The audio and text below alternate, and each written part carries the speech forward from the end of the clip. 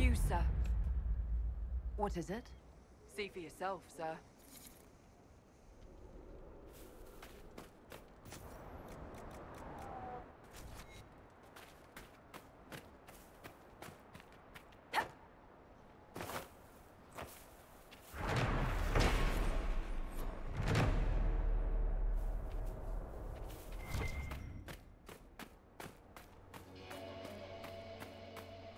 The trail leads on.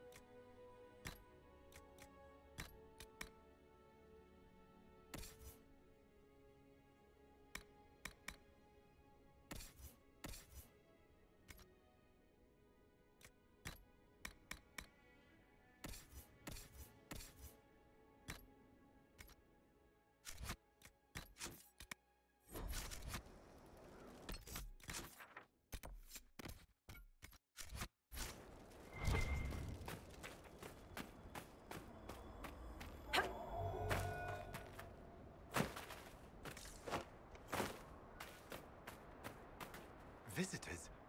Thank the Maker. It's been so long since I've spoken to anyone. Have you come to observe the wildlife too? I think I found your supplies. A dead man out in the desert had these on him. Dead? Blessed Andraste. What about Marcus or Jeannette? This is terrible news. I am Frederick of Serrault, foremost researcher of draconology in Orlais.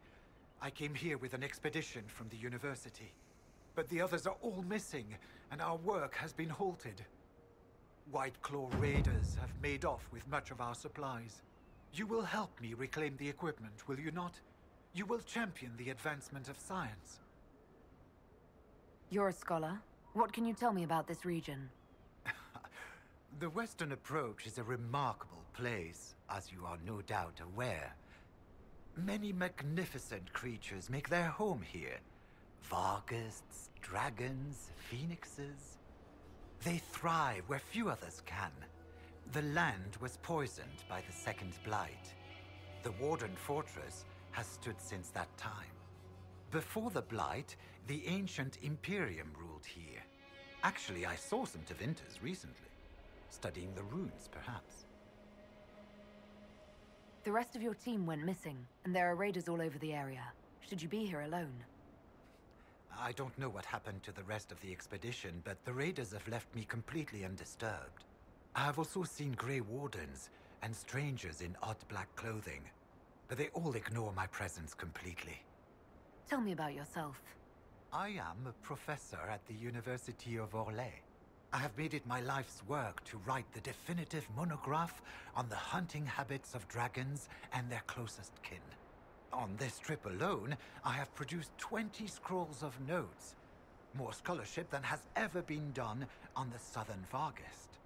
But my hope, my great ambition, is to observe the abyssal high dragon taking her prey. A sight no scholar has ever recorded. I have the supplies you were waiting for right here.